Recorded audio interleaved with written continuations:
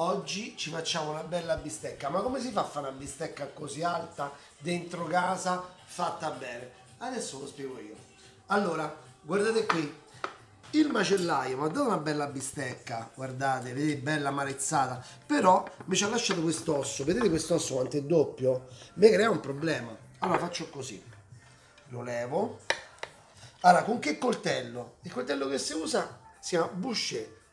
Che coltello è? È un coltello da disosso. Vedete qua c'è pure starcata così, che serve proprio per l'osso, per grattare l'osso quando l'osso è tondo, no? Un goccio d'olio, perché così la ungiamo un pochino ed è più facile che fa quella bella crosticina. Incido le parti grasse, così non si contorce. Griglia o anche padella antiaderente, fate voi. Una bella padella di quelle di ferro, fighe, belle, forte, forte, forte, E nel frattempo abbiamo acceso il forno, 200 gradi, sopra e sotto, ho ventilato uniforme. Vediamo un po'. Alziamo. Allora, padella, anzi, la nostra griglia è bella calda. Vado. Siete pronti per un rumorino? Volete sentire il rumore? La prima volta la faccio dalla parte della... così. Nel frattempo che stiamo facendo questo lavoro, che cosa facciamo? Il contorno. Per la bistecca così c'è il contorno giusto. Cicoria no, perché non siamo in periodo, però volevo parlare di questi peperoni, guardate che belle, guardate che belli, freschi. Allora, togliamo il sopra, tolgo i semetti, la parte bianca che è quella che è meno digeribile. Perché sto facendo così?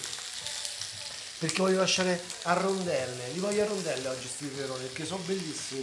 Togliamo dai semetti, poi così, sottili, e andiamo a tagliarli tutti quanti. Allora, vediamo un attimino come stanno messi. Guardate qua. Che robetta, ragazzi, ma quanto è bella sta ciccia. Ma allora, nel frattempo che questa va, io incomincio a fare i peperoni, la peperonata come piace a me. Quindi abbiamo l'olio buono, abbiamo Sommariva, agostino, amichetto mio ligure, cipolla abbondante, qua la peperonata ci vuole, vado qui, facciamo leggermente ammorbidire la cipolla, ma poco. Vai, così.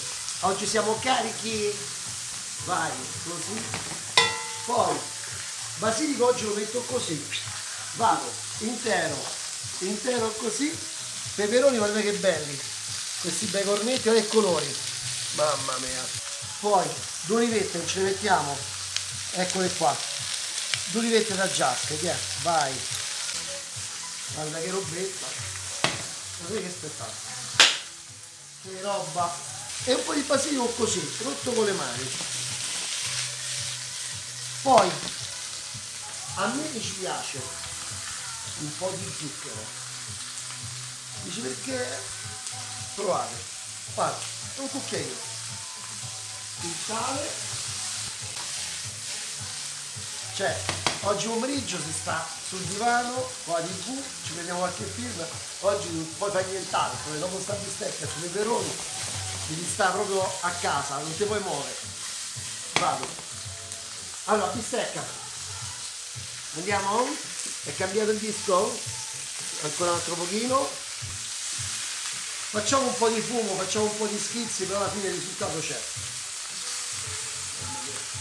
Io mangerei così il pezzetto, sarà l'ultimo, Adesso vi faccio vedere una cosa, senza termometro, ma col dito, eccolo qua. Vedete? Il dito va abbastanza a fondo, quindi che vuol dire che la carne è cruda. Specialmente su questa parte qua che è più cruda, guardate, è ancora troppo cruda. Io la voglio medio sangue, so strano. Allora quindi, forno, guardate,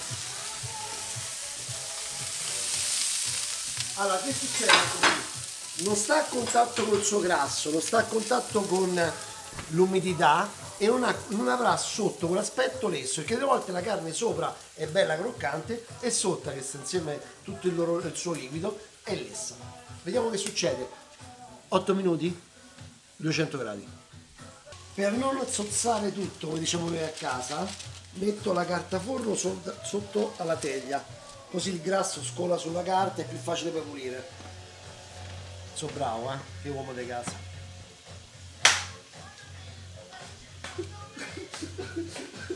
Peperoncino fresco, vai! Non voglio i peperoni ammosciati così, no, leggermente croccantini. Guardate i colori, stupendo. Oh, sentite la musichetta. Brava, è qua, eccola qua. Perché così riposa un po' la carne, non perde il calore, perché noi la chiudiamo bene bene, perché noi gli vogliamo bene. Guardate qua così. E poi così quando la tagliamo dovrebbe uscire meno liquido, e così che vuol dire è anche più succosa sarà, ok?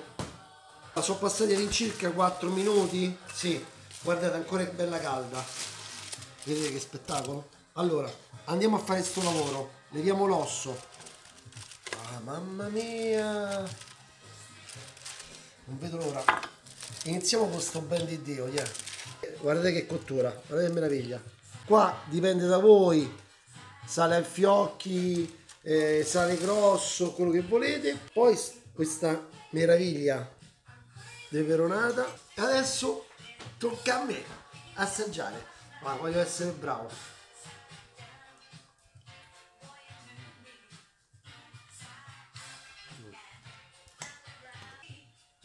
Buonissima peperonata, mi raccomando, facciamo adesso cuociamo adesso questa roba che è stagione. La carne è meravigliosa, mi raccomando la cottura, fatela così, guardate che roba spettacolare.